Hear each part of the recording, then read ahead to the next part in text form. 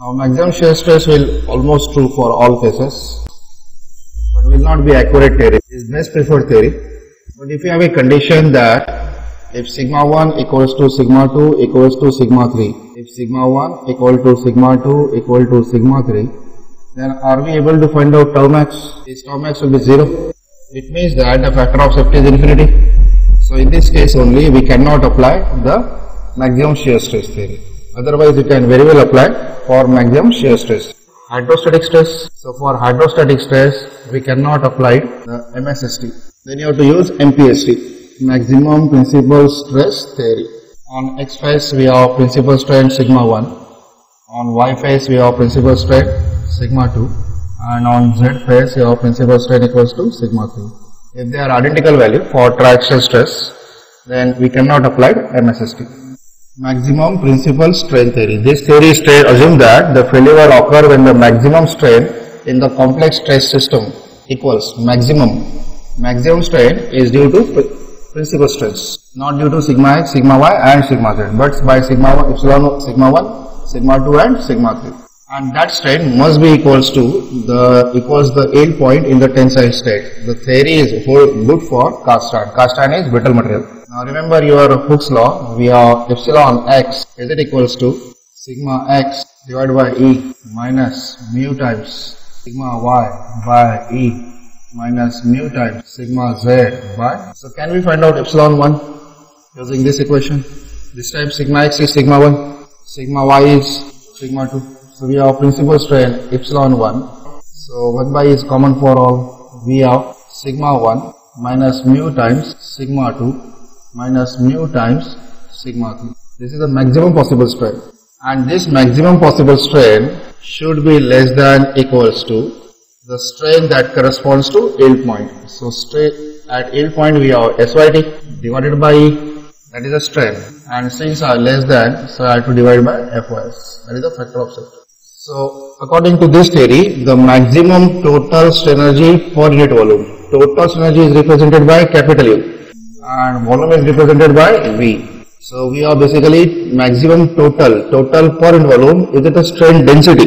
So you have to equate this quantity, that is the total strain per unit volume must equals to or less than equals to the corresponding strain energy stored at yield point.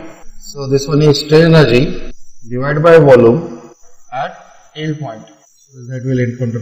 If the strain energy is given by U equals to capital U divided by V, is it 1 by 2 stress multiplied by strain. It is also given by 1 by 2 stress square divided by E. So this right hand side will replace by this quantity is 1 by 2 SYT square divided by E.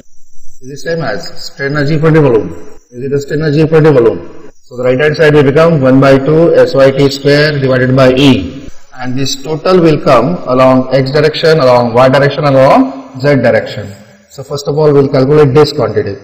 That is the total strain. Is a sum of 1 by 2 total strain energy equal to 1 by 2.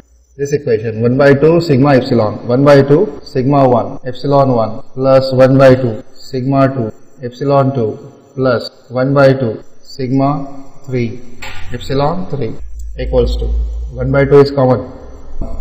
Now to replace epsilon 1 using this equation. This is sigma 1 divided by E minus mu multiplied by sigma y by E minus mu sigma z, not sigma y and sigma 2. It's a sigma 2. We are taking principal stresses.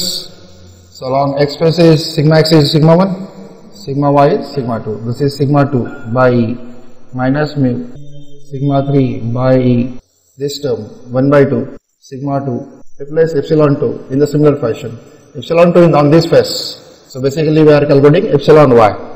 So that will be equals to sigma 2 by E minus mu sigma 1 by E minus mu sigma 3 by E. कौन सा term positive रहेगा? जो आप लिख रहे हैं वो positive रहेगा, बचे हुए दो नेगेटिव रहेगा पर्सन के कारण. Plus 1 by 2 sigma 3. So which term is positive? Sigma 3 by E is positive, minus of mu sigma 1 by E minus of mu sigma 2 by E. This equals to 1 by 2 I think E is common for all. And now we'll solve this equation. This sigma 1 and this sigma 1 is it sigma 1 square. So first term is over. This sigma 2 and this sigma 2 is sigma 2 square. So I am collecting first term from each bracket. This sigma 3 and this sigma 3 is sigma 3 square.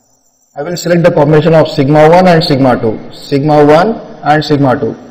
Here sigma 1 and sigma 2. This one is sigma 1, sigma 2. Is it minus sigma 1, sigma 2?